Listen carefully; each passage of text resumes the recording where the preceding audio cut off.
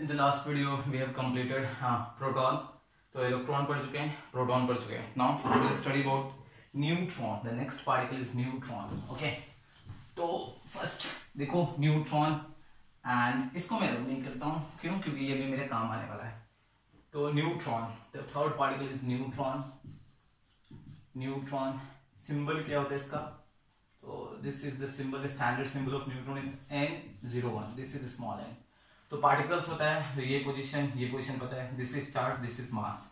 तो ये जो चार्ज ऑफ न्यूट्रॉन हमें पता है, charge of neutron is chargeless. तो this is charge and this one is mass in AMU system. तो ये न्यूट्रॉन का सिंबल है, ठीक है. This is the standard symbol of neutron which is zero charge and mass is 1 unit. तो charge, ये तो सिंबल हो गया. चार्ज कितना हो गया? It's zero.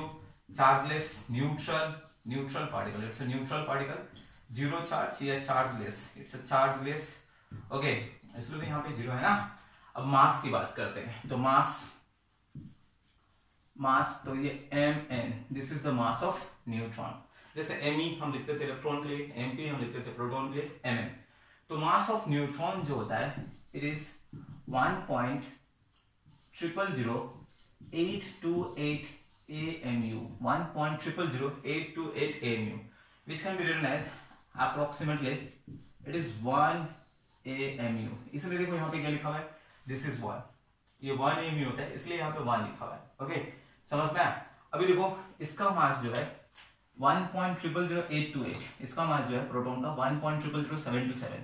means mass of proton and neutron, we can say that mass of neutron almost equals to mass of proton.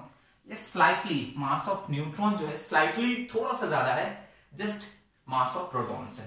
Okay, तो mass of neutron अगर देखोगे in terms of kilogram, तो it will come 1.6667 into 10 to the power minus 27 kilogram. Okay, ये 1.666 होता है, तो ये slightly थोड़ा सा ज्यादा है, तो इसलिए 7 कर दिया हूं, बट कुछ फर्क नहीं पड़ता है, सेम है. इन टर्म्स ऑफ ग्राम, तो 1.667 into 10 to the power minus 24 ग्राम ले सकते हैं ये portion. And in terms of, अब देखो इंटर रिलेशन देखेंगे, तो mass of neutron is almost equals to mass of proton, and mass of proton जो होता है 1837 times mass of electron, but mass of neutron is 1838 times mass of electron. क्योंकि ये थोड़ा सा स्लाइटली हेवियर होता है, इसलिए 1838 टाइम्स हो जाएगा. ओके, तो this is all about, this is neutron, this is the symbol neutron, small n 01. ये मास होता है, ये चार्ज होता है, it's a neutral chargeless body. This is the mass in terms of AMU 1.000828 AMU, which is almost equals to 1 AMU. This is mass of neutron, almost equals to proton. Mass of neutron in terms of kilogram, and mass of neutron in terms of gram. Mass of neutron in terms of proton, and mass of neutron in terms of electron. Okay, and one important point, neutron was discovered in a chemical reaction. Neutron जो discover होता है एक chemical reaction में discover होता है, and that chemical reaction is that, ये reaction याद रखेंगे, neutron was discovered in a chemical reaction. ये था beryllium plus helium gives carbon plus neutron. Neutron is 01, carbon is 612, helium is 24 and beryllium is 4 and 9. चलो इसको अब check करो, इसको अब मैच करो. This was the reaction in which neutron was discovered. In this reaction neutron was discovered. Beryllium atomic number 4, helium atomic number 2, 4 plus 2 6, carbon 6 plus 0 6, यहाँ पे portion हो गया. ऊपर में beryllium atomic mass 9, helium atomic mass 4, 9 4 13, यहाँ 12 और 1 13. तो this portion, ये जो पार्टिकल है, this particle is neutron. तो this was the reaction in which neutron was discovered. So this is very important. So this is all about neutron. ये हमारा neutron है. ओके, तो हम 3 पार्टिकल्स कवर कर चुके हैं. एक इलेक्ट्रॉन पढ़ चुके हैं, एक प्रोटॉन पढ़ चुके हैं और एक न्यूट्रॉन पढ़ चुके हैं. तो इन सबको लिख लेना अच्छे से. नेक्स्ट, 3 एडिशनल फंडामेंटल पार्टिकल्स 3 होते हैं, एक इलेक्ट्रॉन, एक प्रोटॉन, एक न्यूट्रॉन. बट मैं तुम लोगों को 3 और पार्टिकल्स पढ़ाऊंगा in addition with this fundamental particles. I am going to teach you all 3 more particles, ताकि हमारे क्वेश्चंस जो आएंगे उस क्वेश्चंस को हम बना सके. तो the next particle we are going to study is alpha particles. ठीक है, next one is alpha particles. तो इन सबको नोट करना अच्छे से. अल्फा, तो देखो अल्फा क्या होता है पहले समझेंगे. कुछ क्लास 10th में पढ़े होगे.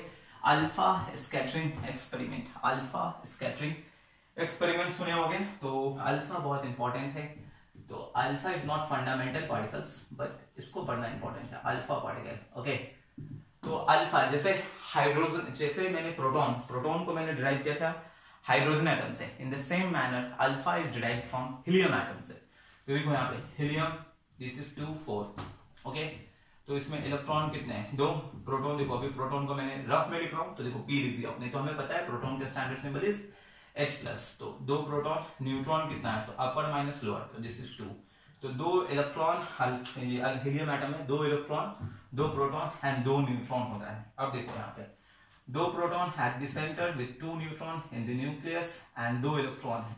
तो ये electron, this is helium atom, ये हीलियम एटम है। एक काम करो, फ्रॉम दिस एटम ये इलेक्ट्रॉन को रिमूव कर दो, इस इलेक्ट्रॉन को रिमूव कर दो, दोनों इलेक्ट्रॉन को एलिमिनेट कर दो। Eliminate the 2 electrons from the atom, दोनों इलेक्ट्रॉन को एलिमिनेट कर दो।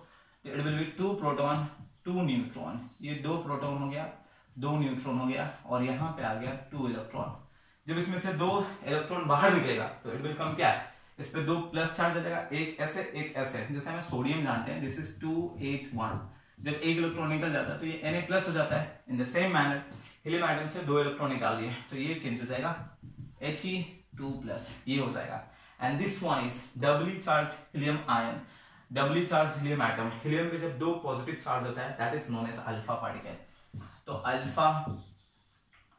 अल्फा पार्टिकल इज He2+, या can be written as He+2, here can be written as He++।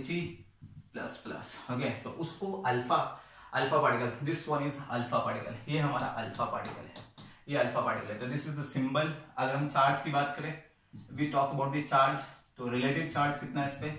This is +2 is the Rc, that is the relative charge. If we talk about the mass, if we talk about the charge in SI system, तो SI system में पता है +2 into 1.6 into 10⁻⁻19 coulomb in SI system, 10⁻, this is -19 coulomb. CGS में बात करें तो this is +2 into 4.8 into 10⁻10 ESU, this is CGS system है। Okay, तो this is the symbol, this is the charge. Okay, अब मास की बात करें तो दिस इज अल्फा, ये जो है ये अल्फा है। अल्फा के अंदर में कौन कौन सा पार्टिकल है? 2 न्यूट्रॉन है एंड 2 प्रोटॉन है। तो अल्फा, ये सब लिख लेना अच्छे से, रब करता हूं मैं इसको। अब देखो अल्फा, मास की बात करते हैं तो मास ऑफ अल्फा, तो मास मैथ्स में अल्फा ऐसे लिखते हैं, तो we will take the mass of alpha is m alpha, ऐसे लिखेंगे m अल्फा। तो m अल्फा के अंदर में है कितने कौन सा पार्टिकल्स? m अल्फा के अंदर में 2 प्रोटॉन 2 न्यूट्रॉन है। तो m alpha V can write just 2 into mass of proton plus 2 into mass of neutron, ऐसे लिख सकते हैं। And since we know that mass of neutron is almost equals to mass of proton, so instead of writing neutron we can change it with proton, तो mass of alpha हो जाएगा 2 into mass of proton, और mass of neutron proton दोनों same होता है ना, तो instead of neutron we can write proton, तो 2 into mass of proton, तो m alpha will become 4 into mass of proton. Again we know that mass of proton is 1837 times mass of electron, ये हमें पता है। तो इसको इसमें put कर देंगे, we will put this one in this one, तो m alpha equals to 4 into 1837 times mass of electron, तो m alpha equals to 7348 mass of electron, ठीक है। तो this is the mass of alpha. तो m alpha के अंदर में 2 proton 2 neutron है, तो दोनों का मास को ऐड कर देंगे, that will be mass of alpha particle. As we know that mass of neutron and proton दोनों सेम होते हैं, तो instead of neutron we can change it by proton.